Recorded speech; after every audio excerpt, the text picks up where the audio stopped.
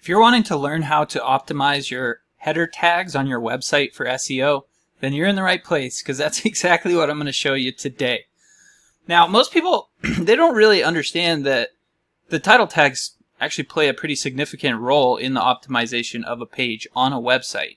And when we say header tags or title tags, sometimes they're called both, we're talking about these headlines that are on the website going down the page here.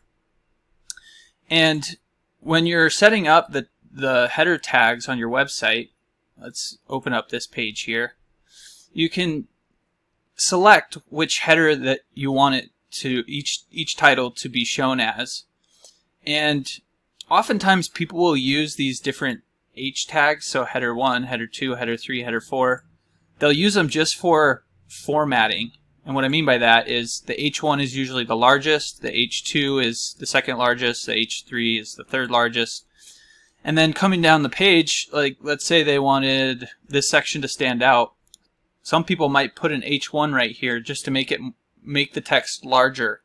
But that can actually screw up the SEO on your page, because Google looks at what's in these heading tags and uses that information to know more about what this page is talking about and what this page should rank for. So in general, the rule of thumb that you need to stick by is on every page you want one H1 tag, one H2 tag, and then the rest of the titles going down the page, or the rest of the headers going down the page, should be H3 tags. And I'm in WordPress right now. That's what this platform is that we're working in. But if you're using a different platform to build your website, like Wix or Weebly or Squarespace or something, there's a way you can check from the front end of the site to see what header tags are used for each of these headlines here. So all you do is, and this is on Chrome, Firefox, and other browsers, you just right click and click Inspect, and then it pulls up a bunch of code here where you can click this little select element here, and then that'll allow you to highlight the different elements on the page.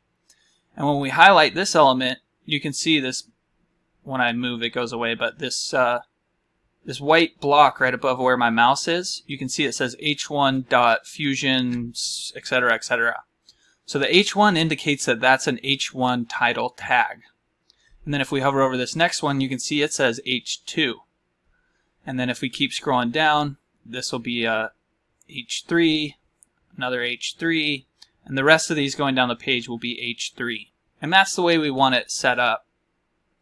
So a real quick way to test to see that you only have one H1 tag and one H2 tag on your site is, again, right click, and then instead of inspect, you just click view page source.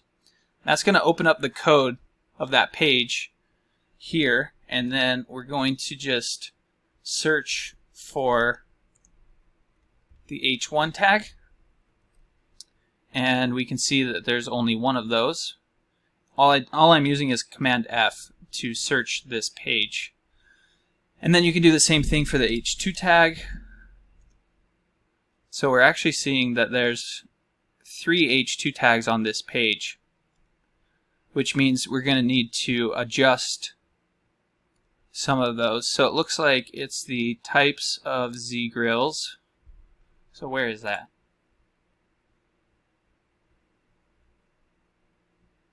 Types of Z-grills. Okay, so we have another H2 here. So we probably want to switch that over to an H3 and make sure that there's another one here. Oh, it's this one right here. So you can see that on this site, what's happening is these larger, these titles or these headlines where we want it to stand out and grab people's attention, the H2 tag has been used to make this text larger. But there's several different ways where you can, edit the text and add in the font size.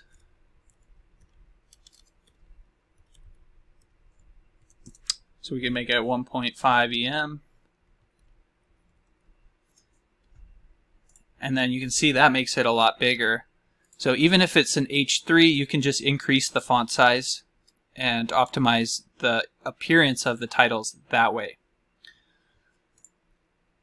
So that's the basics of optimizing your website headlines.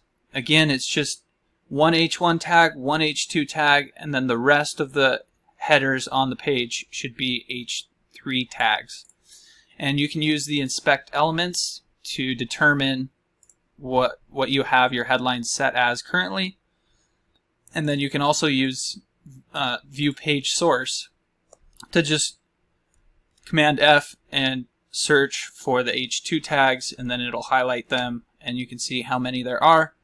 Again, in our case there's 3 of them, so we want to reduce that down to 2. So we'll go ahead and switch the second H2 tag and the third H2 tag back over to H3 tags, and then we should be good to go. So I hope you found that helpful. If there's anything you have questions about, just drop them in the comments below.